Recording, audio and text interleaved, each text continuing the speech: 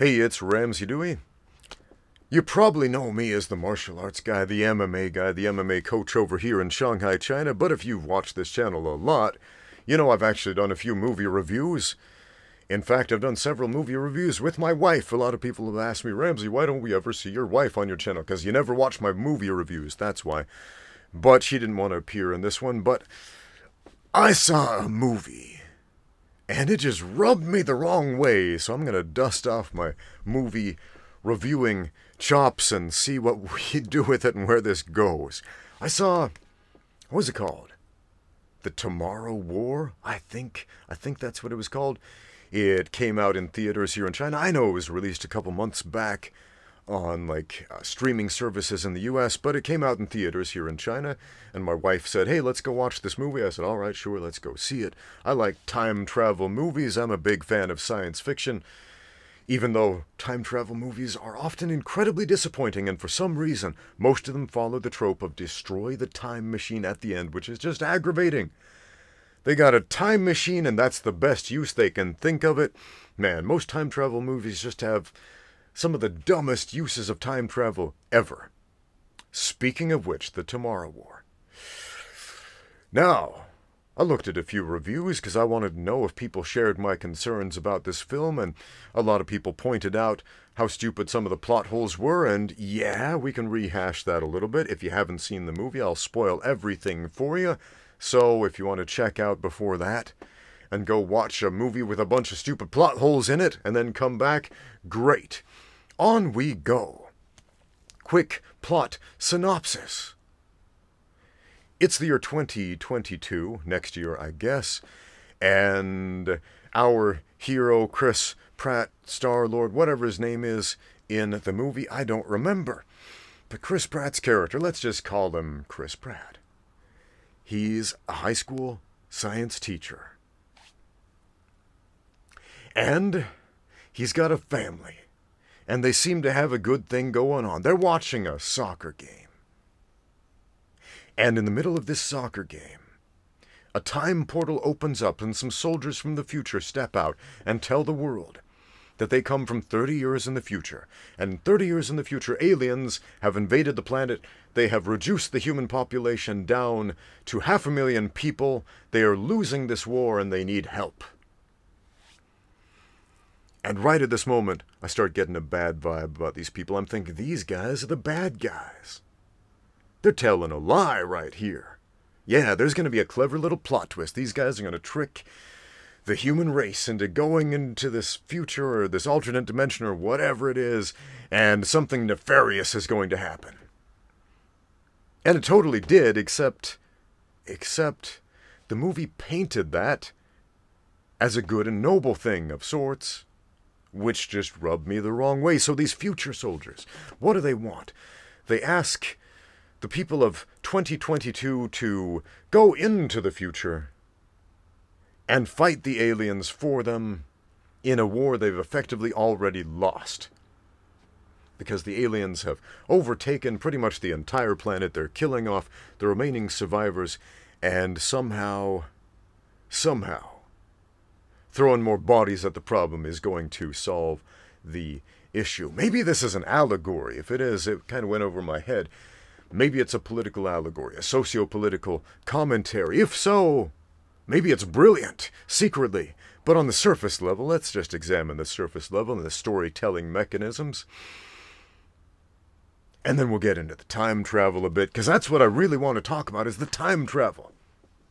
Because I really wanted to see if the other reviewers were talking about the time travel and the things that I noticed and the things I picked up and the things I really want to harp on, and most of them were not. In fact, none of them really were. But yeah, the people of the present day agree for some reason, hey, that sounds like a great idea, instead of working with this very valuable 30 years of foreknowledge that in 30 years aliens will attack at a specific place at a specific time and prepare to stop them, instead of being taken by surprise. Let's go into the future and throw a bunch of bodies at a losing cause where most of them will die. Great, let's do that. And so they send the military all gets killed, they run out of soldiers to send, and so they start drafting civilians by the thousands. Keep in mind, they have the ability to send thousands of people at a time through these time portals. Backward and forward. But for some reason, the people of the future don't have this idea, hey, let's abandon ship and go back to the past, regroup where the aliens are not yet trying to kill us, and figure out a way to win this war before it happens. No! They draft random civilians, give them no training, send them into the future, and most of them die. It's just a bad plan. How anybody was on board with this, I don't know, but they are drafted forcibly, they are conscripted and sent into the future. Why any government on Earth would be okay with this is just bizarre. Long story short,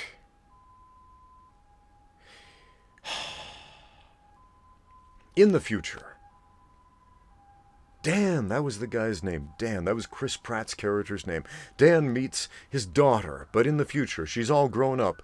She is the commander of the military forces of the future, and she's also a brilliant scientist. Because in movies, people can do everything, man. Everything. So she's working on a toxin. She has a toxin that can successfully kill all the male aliens, which comprise the majority of the alien army. They haven't used it. Why? We're never told, other than the fact that she doesn't even want to work on a deployment mechanism for this toxin until she develops one that is 100% successful against both the males and the females.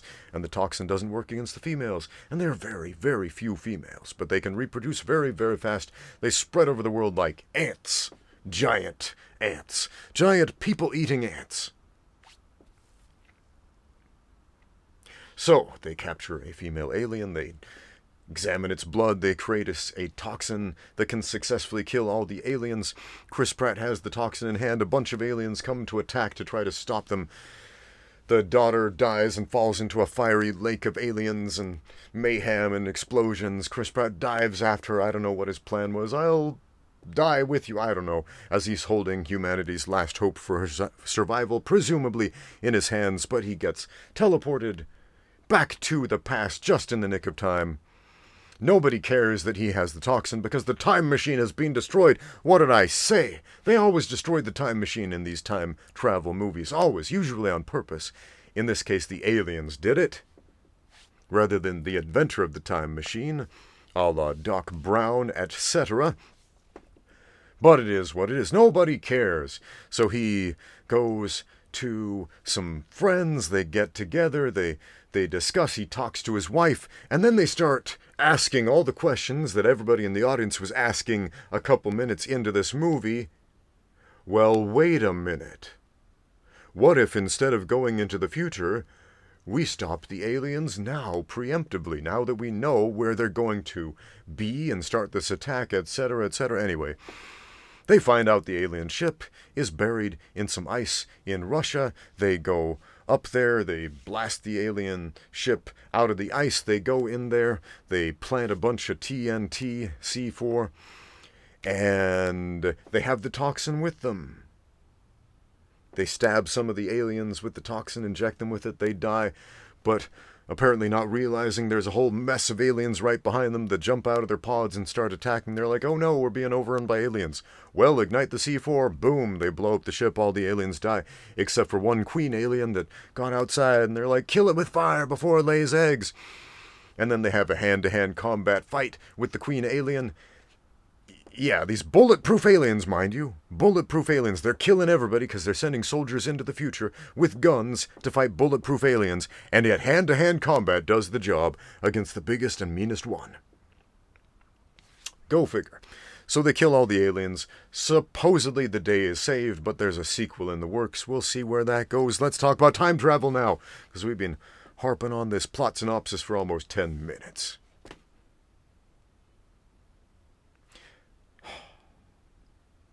Time travel.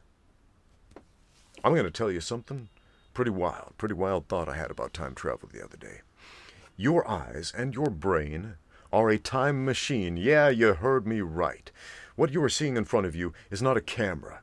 It's not a photorealistic image of the way the world is.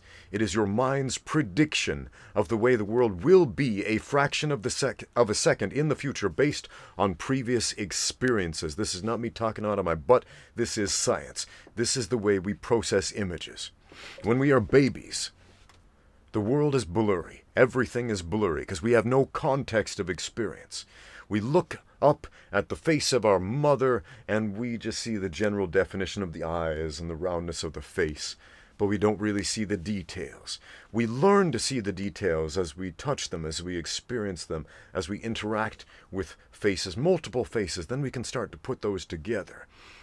We learn to understand the world around us and how things work by experiencing them. If we haven't experienced it, we can't see it. We can't. And you might be thinking, well, that sounds crazy. Think about car accidents for a moment. How many times have you heard people, they get into a car accident, they almost die, and they say, I didn't see him, he came out of nowhere. Well, yeah, they're telling the truth. They're absolutely, honestly telling you the truth. They did not see that car sideswiping them. They did not see that car in front of them. Perhaps a pedestrian walking down the sidewalk may have seen it because they were paying attention, because they had the context of experience of seeing and experiencing that type of thing before. But the person in the driver's seat literally did not see the car right in front of him that he just ran into, because he's never had the context of experience of a car crash before or anything like that. Now he does, and hopefully he'll do better next time and not get into a wreck. But that's how it works. That's how it works, man.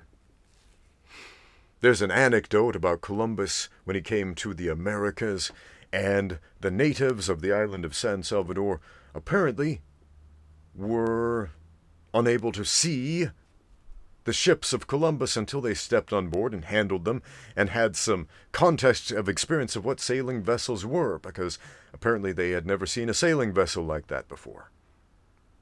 I don't know if that's a true story, but it's very illustrative to this point. Now, when was it? Like 10 years ago? UC Berkeley. Some researchers did some fascinating experiments with mind reading. Well, that was the premise anyway.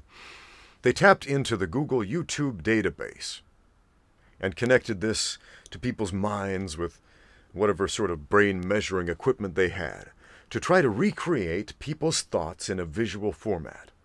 And it worked, sort of.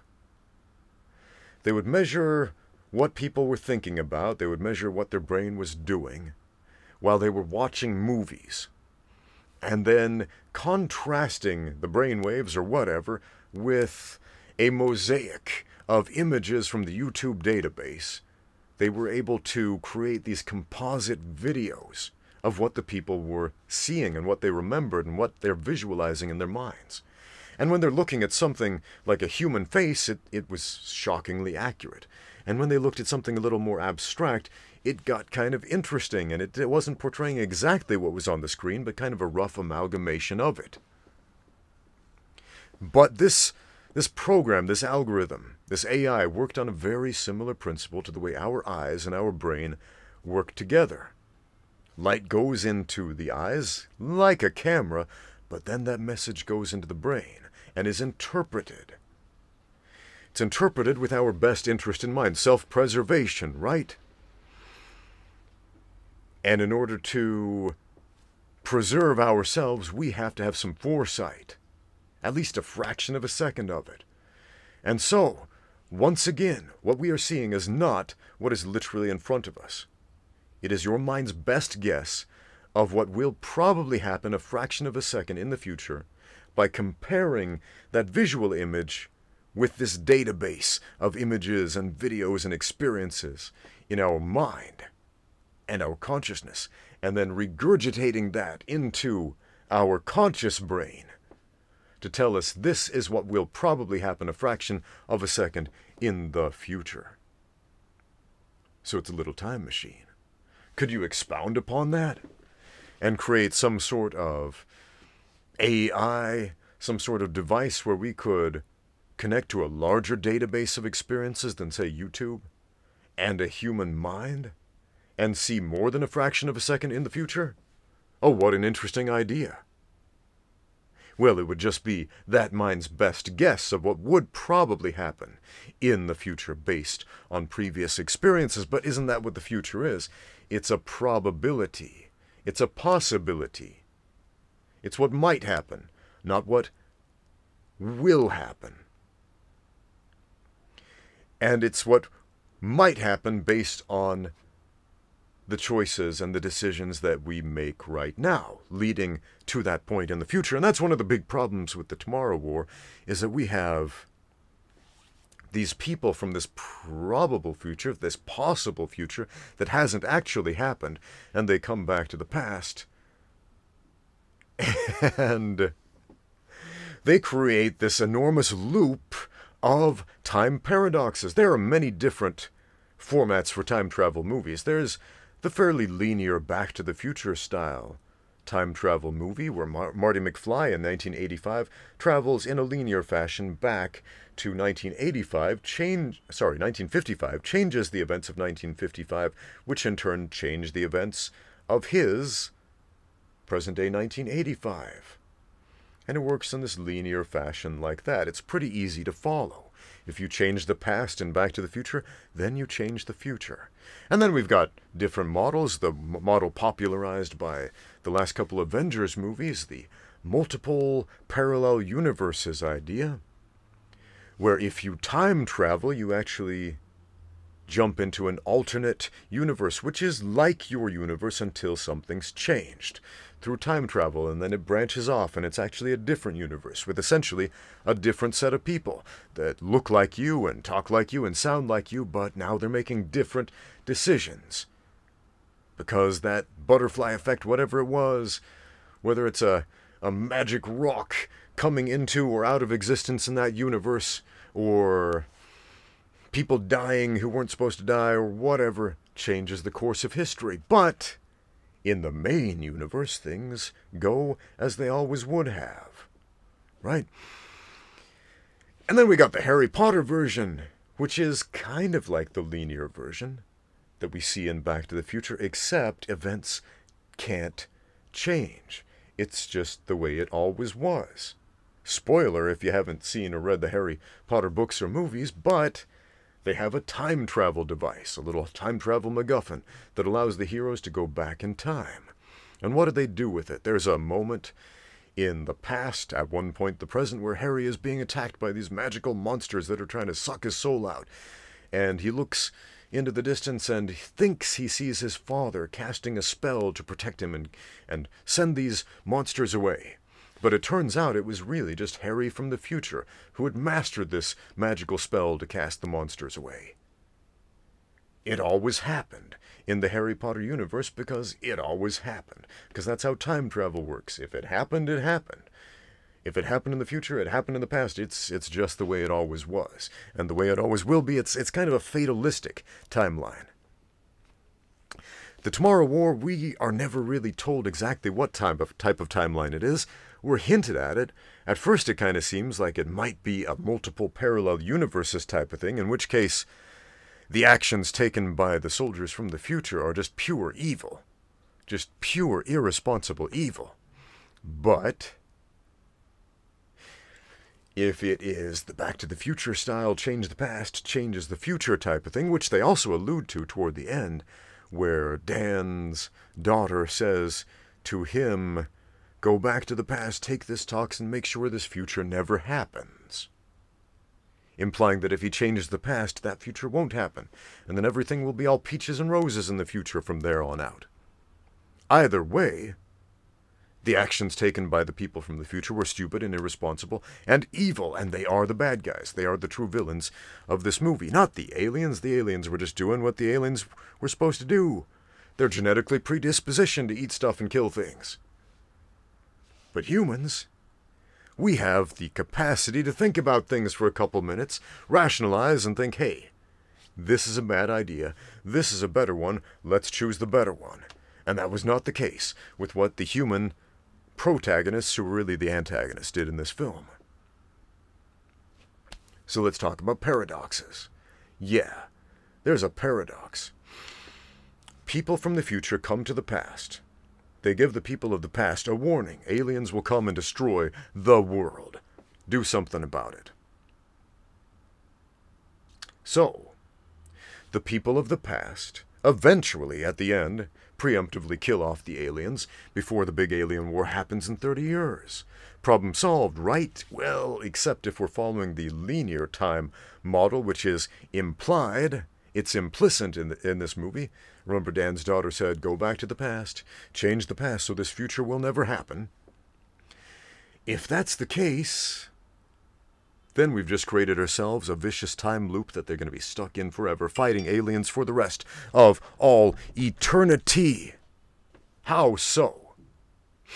If the war never happens, if the aliens never come out and threaten humanity, then the people of the future never come back to the past, and they never explain the situation, and the people of the past never have the forewarning, so they don't go and preemptively kill the aliens, and so the future war happens, and the human population is once again reduced to 500,000 people, and then eventually 0 as the aliens overtake the entire planet.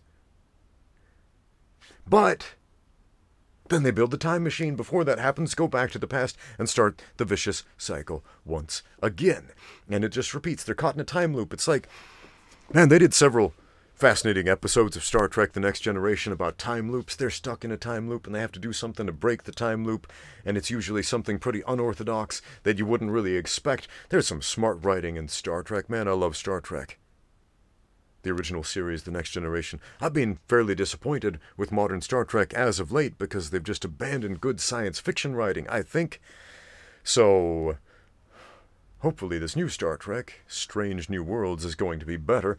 It seems like they took the best parts, the parts people actually liked about Star Trek Discovery, you know, the original crew from the pilot episode of Star Trek, the original series, in their old fashion-looking uniforms on the Starship Enterprise with Spock, etc. And they want to give people what they want, hopefully. Hopefully. Let's hope. Fingers crossed. Anyway, I love Star Trek, and I don't want it to dwindle into some nonsense Star Trek was never meant to be. But yeah, we're stuck in a time loop. How do you break that time loop? Maybe this is what the sequel is going to be about.